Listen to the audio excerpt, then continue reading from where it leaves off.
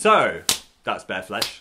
I am wearing shorts. If you saw my houseplant tour video, you'll know all about Steve, the friendly pigeon, who I fed once and he never left. Must have been some real good bird seed, like the McFlurry of seed, because he's just stuck around since then. He mainly enjoys chilling on the wall, aggressively cooing at me through the window, and causes me immense guilt every time it rains. Let me in, bitch. At one point he became so confident, he tried to move in. What are you doing? You are on the wrong side of the glass. Oh no. Oh no. That looked a bit traumatizing, but he was totally fine. This was all fun and games until one day I got a tweet from Reed is Doodling on Twitter, obviously on Twitter.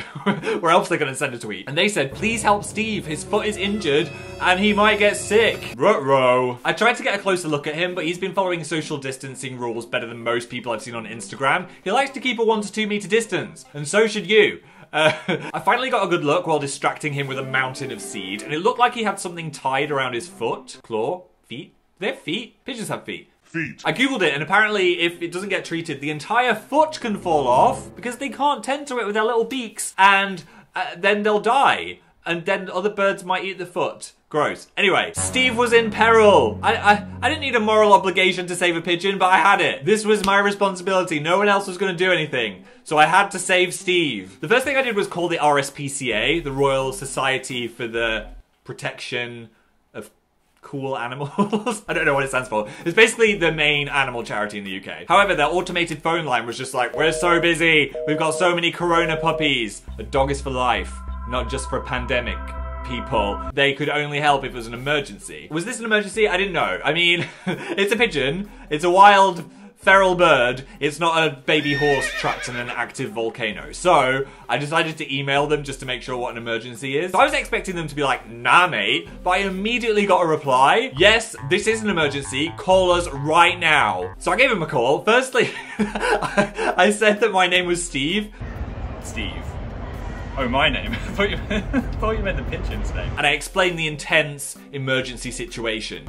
Like his foot, I think there's something around it, like a wire. They gave him an official emergency pigeon incident number, which it's not a sentence I thought I'd say. And they said they do have officers that might be able to help out, but it'd be better if I could catch the pigeon myself and take him to a local vet. How the hell do you catch a pigeon? I googled it. One method is to like throw a blanket or a coat or something over the pigeon so it doesn't get a chance to fly away. But I figured this might be super traumatizing, so I didn't want to scare him off and then never see him again. The other method would be to do some kind of Looney Tunes style stick and box trap, but then you've got the stress of trying to get the pigeon from out under the box safely. The option I decided was to buy a mini pet carrier and then like an evil psychologist, or I guess a nice animal psychologist, to Pavlovianly train Steve to voluntarily want to go inside the box, and then he wouldn't hate me like I'd committed some kind of grand pigeon betrayal. Inside, I've put a towel so he's comfy, and also I'm going to put some seeds right at the back. I think this might scare him, so we're going to have to think of a way for that not to happen. At first, he fully hated the box. As soon as I opened the window and he saw the box, he flew away. So this might be a long process of teaching him this is a friend. Just a perfectly innocent box of snacks with a big metal door. Wait, who the F are you? Pause. Wait. Suddenly Steve had a girlfriend. I'm pretty sure this was a girl, as loads of other pigeons came along and tried to do a puffed up pigeon male dance around her, and she was like, piss you, I want Steve. I named her Scraggy, which means ragged or untidy in form or appearance, because, well, and they've been cleaning each other's feathers and sharing food. Cute. But this posed a problem because I didn't want to catch Scraggy too, so I tried to only train him while he was alone. So the plan was to catch him, but then I also had to release him back in the same place so his bird wife wouldn't be like, when will my husband return from the war? So the training began. Over the next couple of weeks, I only fed Steve, and occasionally Scraggy too, by only throwing seed into the back of the box. Yes, the smell of the food is too strong. No, no, no, no scare. And slowly but surely, he started to go in. He's in. Oh my god. So if I can get closer. Nope, nope, nope. He's too clever. During this time of trying to get Steve to go in the box, I'd emailed about 4 local vets saying, hello, pigeon emergency. Please help. 2 didn't reply. and one was exceptionally rude. Most vets do not have a duty of care to treat wild animals. This lies with the Wildlife Trust and the RSPCA. Hope this clears it up. The capital letters really helped.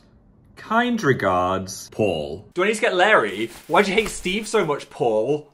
Who hurt you, Paul? Thankfully, I did get a friendly reply from one vet. Good morning, sorry for the delay. Do you still have the pigeon and do you need someone to take a look at it? Please, take my pigeon. So I emailed them twice back, but then they started to ghost me. So I plucked up the courage and decided to make another actual phone call. I was just wondering if there's any chance I could bring him in and you could remove some string around his foot.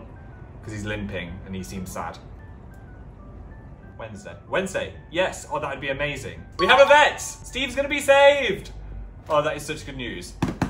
Now we just have to try and get him in a box between 12 and 3 on Wednesday. So I had to hope he would specifically be on my balcony on Wednesday morning and he would voluntarily go in the box and then I could trap him. No pressure. Back to the box. Training had gone super well, but he would still run away every time I went to the door to close it. So it was clear for this plan to work, I had to do more to this plan, but I'd run out of time. Wednesday morning. No Steve to be seen, of course. Steve. Now's your time. A couple of hours later, praise Jesus and the pigeon gods, Steve showed up. It was then I had the galaxy brain idea. I'm gonna tie this phone charger around the cage box and then should be able to pull it closed. So the plan was, Dan would pull the string cable while trying to record the action, and I would run over, close the cage, and try not to get my fingers pecked off. It was now or never. We have one shot. If we F this up, Steve would never come back to the balcony. This was the only chance we were going to get to save him. It was time. Now. Go. It worked! We had Steve! Sorry, Steve. We're going to rescue you. Your friend will be back soon. She just patiently waited outside. I don't know why I'm doing this. She's not a meerkat now. And she waited as if Steve had been invited into our apartment for some kind of exclusive seed party or something. Now all I had to do is walk 10 minutes down the road with a wild pigeon inside a box, which is probably the most weird or suspicious thing someone could be doing on a Wednesday afternoon. And also not walk into a lamppost where it accidentally released the pigeon into an oncoming bus. Here's my pigeon walking outfit. Steve, it's your first time in a lift. How do you feel? He's actually quite chill now that he's in the box. Mainly because I'd filled it with bird seed, like some kind of Hansel and Gretel situation without me being a child-eating witch. The trek began to the vet, and for some reason, on that day, London was an actual obstacle course. We had people carrying ladders across the pavement, honking bikes, honking people. There was just a whole lot of honking. This time last year, if you asked me what I was going to be doing now, I wouldn't think I'd be wearing this mask while taking a pigeon called Steve to the vet. Steve was generally fine. There was a few aggressive coos, like, ho, ho, and Dan had to stop me walking pigeon first into an old woman. But apart from that, we were all right. I got to the vet, who was taking social distancing very seriously, almost as if medical professionals think that we should be social distancing and wearing masks. Who knew? I gave them Steve, and they said that they could remove the string, and he would probably be fine. I didn't like this probably, but they said they'd call me when they had an update. Apparently it's quite unusual for someone to bring in a wild pigeon. The wait began. Would my son be okay?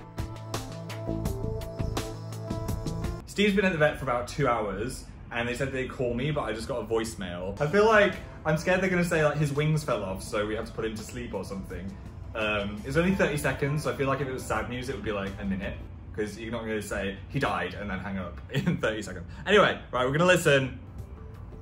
Steve, be okay. I'm just calling you to let you know that the pigeon that you brought into us is all done. He's alright. So yes! Get the string off his foot. He did have to lose a toe, unfortunately, but No.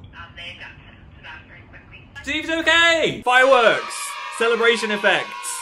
More fireworks! I guess he had to lose a toe for whatever was wrong with his foot. But she said he's fine. I think I want to go get him now. So, let's go. So we immediately returned to pick up Steve. Steve is healed. Are you okay, Steve? He's quite chill. They gave him some bread.